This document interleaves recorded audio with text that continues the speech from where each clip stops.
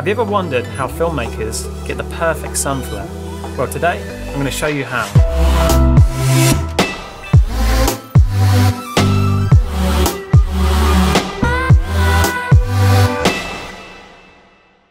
Most videographers and even big film companies add in sun flares in post-production. Now, you may not always notice them, but when done right, they can add real cinematic qualities to your video.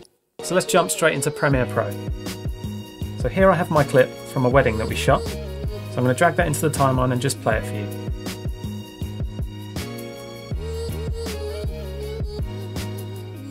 So it's best to choose a clip with natural lighting and some obstacles that could cause a sun flare.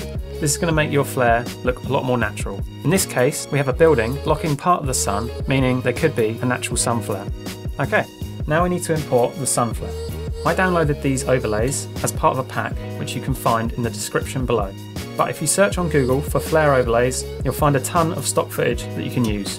Which flare you choose is up to you, and it does depend on what shot you have. But I'm going to choose this one because it's one of my favourites. So now I want to choose an in and out point for the flare, and it's important to start where the flare is just beginning so it looks a lot more natural with your shot.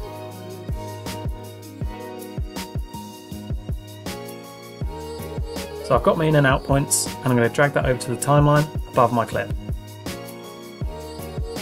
Now stretch that out to make it the size of your clip.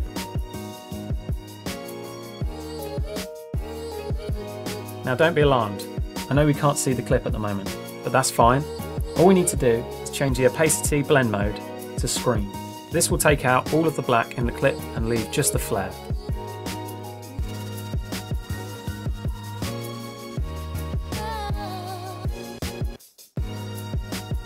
Now as you can see, the flare lines up perfectly and looks quite natural. If your flare doesn't line up, you can always adjust the scale, position, or even flip it to fit the shot.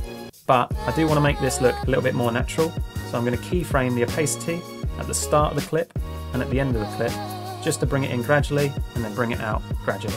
You can also use keyframing to create a fake flicker, if for instance there is anything in the shot that could cause flickering from a flare, but in this case the flare is already flickering, so I don't need to add one.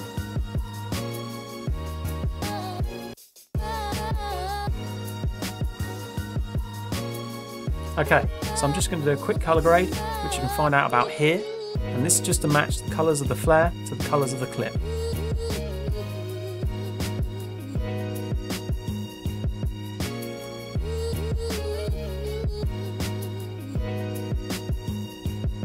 So I have one final playback just to make sure everything looks good, and then you're done.